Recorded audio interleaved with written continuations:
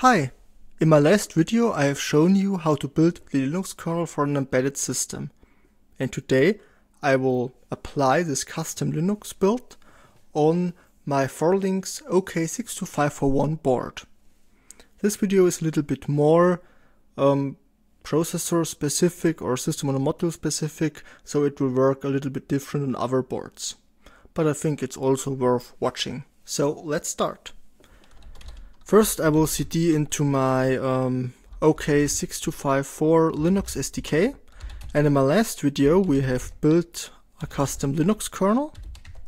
So in Arch, ARM64, boot, we have a built Linux image, and we already applied all the built Linux kernel modules into the root file system of our Linux SDK, which is let me clear it and let's rerun this. So here we have our root file system for our Linux build, and we have applied everything in here. And the next step now is I want to create the bootable SD card for running my custom Linux build. And for creating the SD card, Forlinx provided me this create -SD card sh script, which will partition an SD card in a way so it's bootable for this device. So I have plugged in an SD card into my PC here, so I will run sudo create sdcard.sh, and here it says it found one device, which is SDF, which is okay here, and it's 16 GB big, so let's select this device. Now we have to decide if we want to build 2 partitions or 3 partitions. For me, 2 partitions are okay, so I will type 2 here. And now it will partitioning everything. Yeah, it should create an ext3 file system labeled rootfs. This is okay.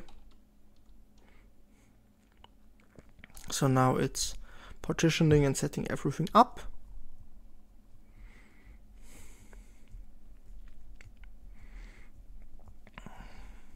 This will take a little time. And after the script finished, we have the SD card set up for being bootable from our Forlinx board.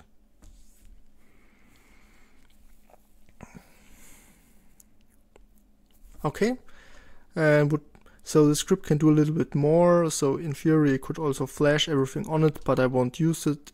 I will copy everything manually on it. Okay, so the SD card is already prepared, but now in this Forlinx SDK we have some sample applications and we have some more things. So we have this build.sh script, which we have already built the kernel and applied it, but this can do a little bit more. Search for all. Build all. So we have to prepare U-boot.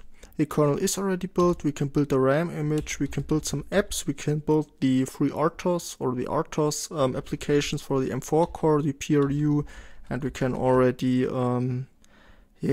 make a file system. So the next thing I will do is I will run sudo build.sh, and I want to build all.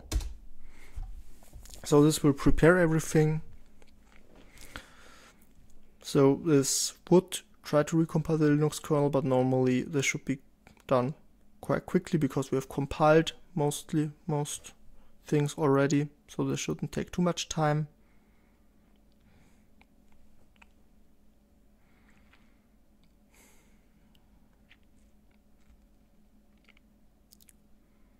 Now it's installing the drivers once again to a root file system. We could have skipped this, but it's okay. Now it's compiling some extra modules like JHouse or a crypto unit.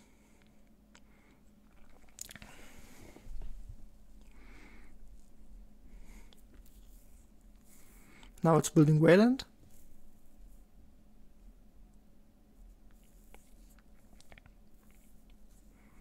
Because you can connect the display to this board, and you can use Wayland as a display server here to show Qt applications. Maybe we'll show you this in a later video.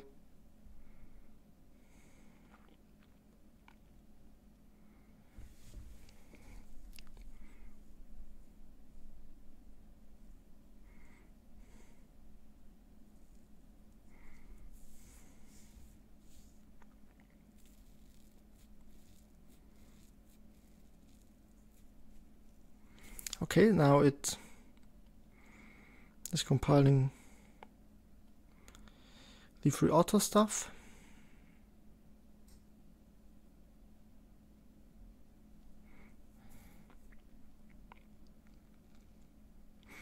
And now it's creating a file system.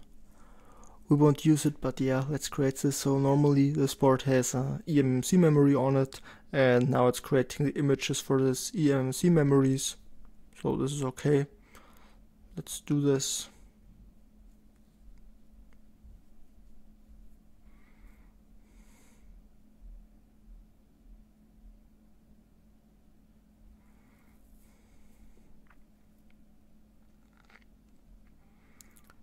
Okay.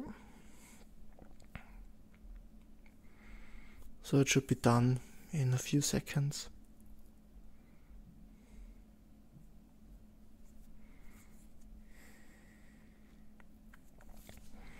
Maybe while this is still running, you can see I've already set up the board here in SD card boot mode. So I've turned this dip switch here to on, and this enables SD card boot mode. And later we will plug in our SD card in here.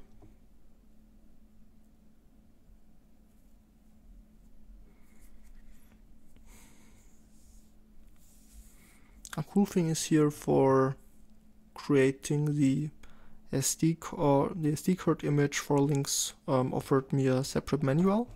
So maybe I will give you a brief look at this. So here in programming, no, not here, in the Linux SDK, I've copied this file in here. So we've already run this create SD card script. We have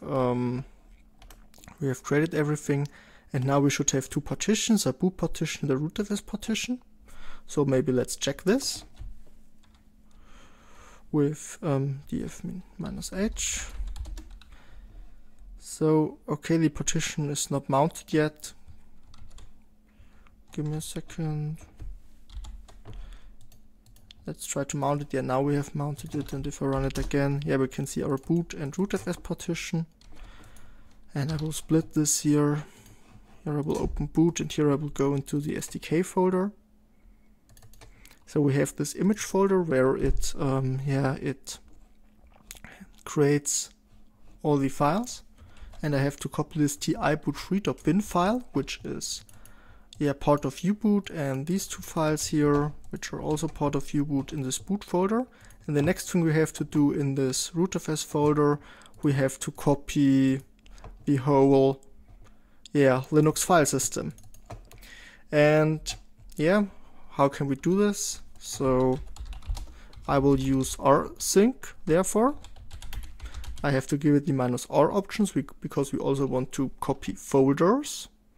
And I want to copy the OK-6254 Linux file system, rootfs, everything in rootfs, and I want to copy this into media Johannes rootfs. Okay. Okay, I made a mistake in my rsync command, so I don't pass the -r option, I will pass the ax option. So this will copy the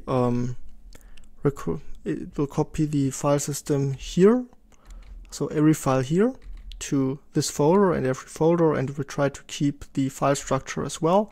And with the X, I'm telling it not to exclude some files. So now let me run this command. Okay, the rsync command has complete, and now if we take a look into media Johannes rootfs, we can see all the files are there. Okay, but I have done one mistake, which I will show you now. So if I go back here into this folder, here Linux source code, this must read if you have this board. So one important thing I have to do is, let me split this view and go to bootfs. Here I've copied the wrong files to it, so let me delete them. And instead, let's copy this uboot3.bin and these two files, because this is uboot for the 1 GB option. Okay, so that should be it. Let me try to run this. Therefore, I will take my SD card and put it into the board. Give me a second.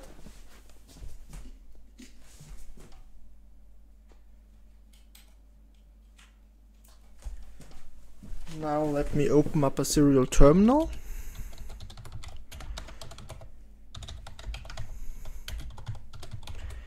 Okay, and then let's power on the board.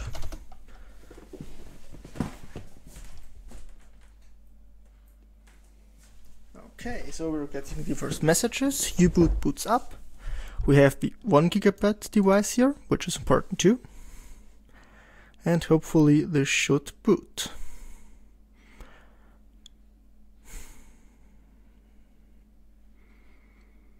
Okay, the LEDs are blinking back there. Yes, and here we are. I can log into it. And if I type uname -a, so, or let's do a clear first. You can see, okay, we are running Linux Kernel 5.10.87, which is the current Linux kernel. So we have successfully applied our Linux kernel build on this Forlinx OK-6254 board. So I guess that's it for today. I hope you've enjoyed the video and learned something. In case you want to support my work, you can buy my coffee and buymeacoffee.com/journals for Linux. So that's it for today. Thanks for watching and goodbye.